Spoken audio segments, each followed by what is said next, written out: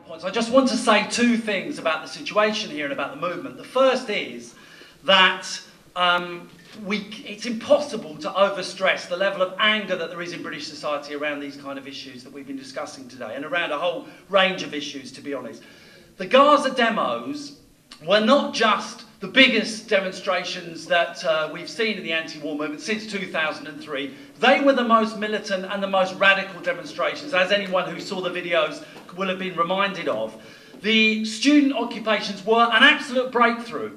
They weren't just the first occupations on a mass basis since the 1980s. They were the first occupations for decades around issues about international affairs, around issues about imperialism, and so on and so forth. And this represents, I believe, it's an expression of an accumulation of anger around Palestine, yes, first and foremost, but also, I think, more broadly, anger against Guantanamo Bay, against torture and extraordinary renditions, so-called, anger over Iraq, anger over Afghanistan, anger about the war on terror in general, and the extent to which majority public opinion has been ignored in this country. And I think it's very important that when we're thinking about organising and building our groups, that has to be the starting point. Each group has to be a focus. Each group has to be somewhere that brings together all those different strands of anger and expresses them effectively. The second thing, the second point I want to make is that the anti-war movement, the Stop the War Coalition, has made a difference on all sorts of fronts. But I think crucially we've had an impact in terms of winning arguments. And they don't report the opinion polls on the war very much anymore. But actually, if you find the results of the opinion polls, they are quite astounding. 63% of the British population, despite all the rhetoric about a good war and so forth, want the troops out of Afghanistan. That figure rises to 75% when it comes to young people. And the figures for Palestine are also amazing. 64% of the British population were against the Israeli action against the people of Gaza. And 34% of the population actually support a boycott of Israeli goods.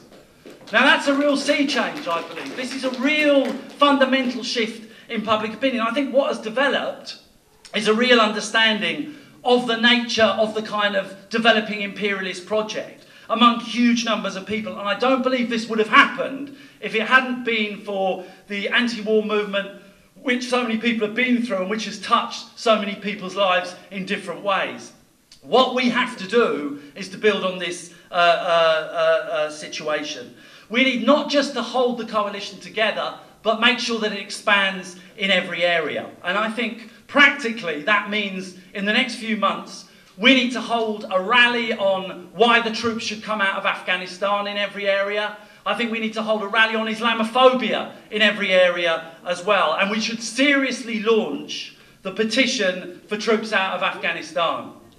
And we don't just want a few hundred names of the great and the good on this petition. We want to make sure we get tens or preferably hundreds of thousands of people signing up to it, which means using it on stalls, it means taking it into workplaces, raising it in trade unions, taking it back into the universities, taking it into the schools, making sure that we are conducting that argument absolutely everywhere we can. Get military families locally to front it up, get in the local papers, make sure that we create a splash around this petition everywhere that we can. We also, a number of people have said it during the day, we also need to connect what we are doing with the outrage that people feel at the economic carnage that has been created by the big business and by our politicians. When you bring these points up, it is universally seen as a total scandal that at a time when jobs are being massacred, when they're launching the biggest assault on public sector spending since the Second World War, that they are not talking about withdrawing the troops from Afghanistan, they're not talking about scrapping Trident, they're still going ahead with these aircraft carriers, and they're not slashing military budgets. This is an utter disgrace, and it's an argument we need to drive home because it's an argument that will help the movement in general. I want to end by making 2 points about, more generally, about how the groups need to operate. One is, we need to bring on the new activists. Thousands of new people have got involved with Stop the War Coalition and got involved with the movement literally just over the last few months. And I want to make an appeal to all of them who are here, and I want everyone here to make an appeal beyond this room, and that is to say to them, don't just come on the demonstrations, Don't just come to the public meetings and the protests, however important those things might be. Don't let other people make the decisions in the local movement, but get on the local committee, turn yourself into an activist and a leader and an organiser, and if there isn't a local committee, if there isn't a local Stop the War, then set one up. Because we need the new ideas, we need the energy, we need the new ways of doing things, and above all, we need to grow, and for that we need new people taking a lead. The final thing, the other thing is that what we're really doing, what all this activity is really about, the public meetings, the petitions, the arguments that we all have on the streets and in our workplaces and so forth, is really about preparing once again for action.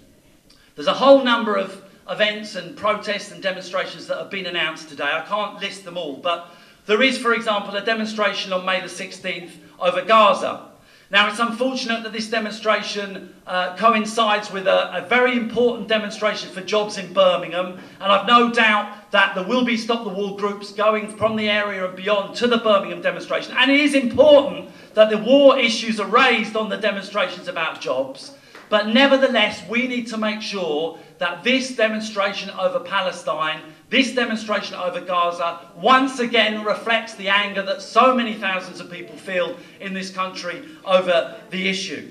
We need to make sure that no one can say in the media, amongst the political classes, no one can say that the people of Gaza have been forgotten by the people of Britain. So we need to build that demonstration as large and as seriously as we possibly can.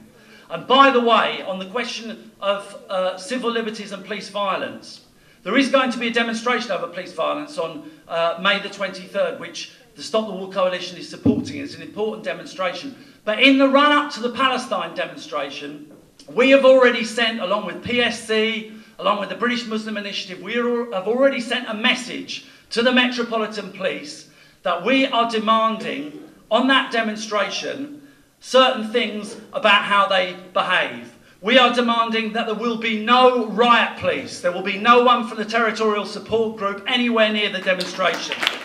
We are demanding there will be no concealed IDs and no police officers going around in balaclava helmets. We are demanding that there will be no filming of protesters, and we are demanding that the strategy of kettling, as they call it, the illegal corralling, the illegal arrest of thousands of people will not be used on our demonstrations, or we will end cooperation with the police. Now, very finally, the Afghan petition itself is, in the end of the day, as one of the speakers said, is about building a head of steam in order to generate action. We want to make sure that sometime in the next few months we are in a position where we can get back on the streets over the question of Afghanistan. We can have more protests and more demonstrations over the issues. But given the whole argument of the day today, that there are so many flashpoints in the world, that the economic crisis is making the world a more unstable, a more volatile place, every Stop the War group needs to be ready to protest on a potential number of issues that is extremely long, unfortunately, at a few days' notice. So we are not talking about a period of inactivity. We're not talking a period about just winning arguments. We're talking about a period of preparing for action. And very finally, there is something I want to say which actually has been said from these platforms before and similar conferences as this one, but I think the events of January and the incredible upsurge of protest over Palestine makes it an even more credible thing to say than it has been in the past. And I hope you'll agree with me when I say that this conference needs to send a message to the government that if the United States, if Israel, or if any group of Western coalition dares to launch any kind of attack on Iran, there will be occupations in colleges up and down this country, there will be walkouts in workplaces, in schools, there will be direct action in every town and city in this country. There will, in short, be a wave of protest, the like of which this government has never seen, and we will bring the country to a halt. Thank you very much.